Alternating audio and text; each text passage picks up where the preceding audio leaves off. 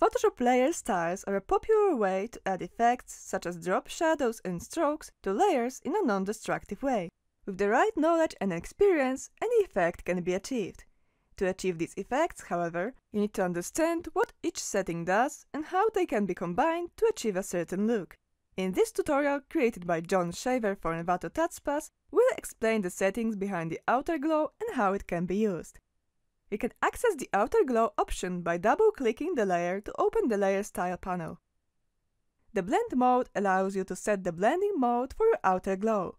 If you are looking to create a glowing effect, linear dodge or screen are good modes to use. If you want to create an outer shadow tap effect, linear burn or multiply work well. And if you're trying to create an outer stroke, which we'll get into in more detail later, then normal is fine. The opacity slider allows you to specify how transparent your outer glow will be. A setting of 0% is completely see-through, while 100% is completely opaque. Increasing the noise slider will add a bit of noise to your outer glow, allowing you to create a type of glowing dust effect.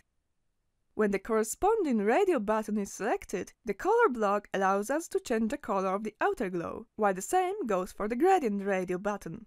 With gradient selected, you are not limited to a single color, which can help you create very intricate and abstract glowing effect.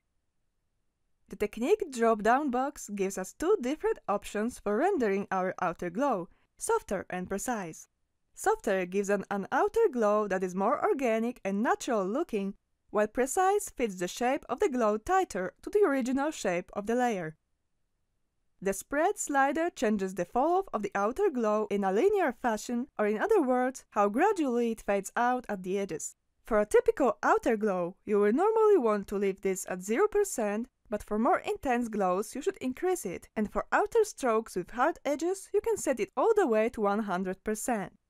The size slider is pretty self-explanatory. It allows you to increase the size of the outer glow in 1 pixel increments. The higher the size value is, the bigger the outer glow becomes. The contour shapes allows you to change the fall-off of the outer glow in a non-linear fashion. By choosing different curve profiles, you can get the glow to fade out in different ways. This is really useful when you are trying to achieve special glow or abstract effects. In addition, the Anti-Alias checkbox allows you to improve the quality of the shadow with a very slight drop in performance. The performance hit is negligible, so we recommend always keeping the box checked. Adjusting the range is similar to changing the spread. It allows you to control the fall-off of your outer glow in almost the same way. A lower setting gives us a harder glow, while a higher setting gives us a softer one. While range is similar to spread, jitter is similar to noise.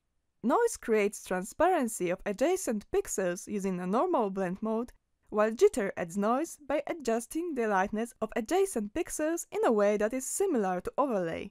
Jitter requires at least 2 color glow to give any visible results. You can save and load default settings for each effect in the Layer Styles dialog box. By clicking Make Default, Photoshop will store whatever settings are currently active as the new default settings for that effect. By clicking Reset to Default, Photoshop will then load whatever settings were last saved. This allows you to experiment and simply reload custom default settings if you want to start over. This was how to apply outer glow to layer styles in Photoshop, originally written by John Shaver with a video created by Monika Zagrobelna. Thanks for watching!